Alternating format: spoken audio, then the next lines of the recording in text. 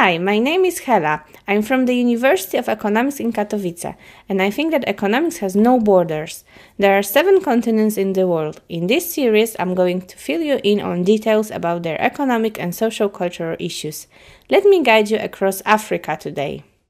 Africa is the only continent that spans all 4 hemispheres. It's the second largest and second most populated continent with 54 countries that covers more than 20% of total Earth's land area. World's largest desert, Sahara, and the longest river, Nile, are located in Africa.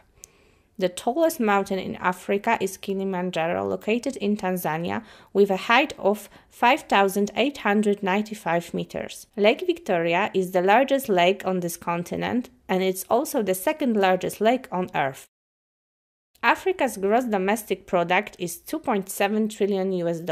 Citizens of Africa suffer from more than 12% inflation. An unemployment rate is similar to the European Union and amounts to 7.7%. Statistically, an African resident pays $239 per liter of fuel, while they monthly earn $758. However, this continent boasts one of the lowest CO2 emissions, which is 0.7 metric tons per capita.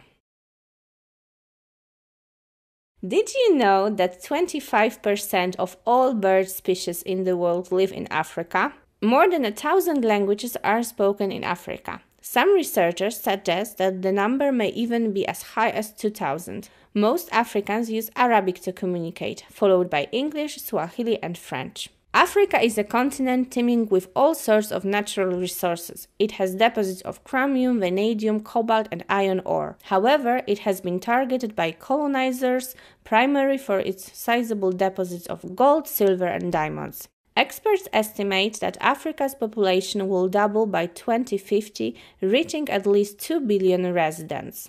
Nelson Mandela was born in South Africa. His main goal was to end racial segregation. For his actions, he was awarded the Nobel Peace Prize. That's all for now. If you want to know more about our world, check out our YouTube channel.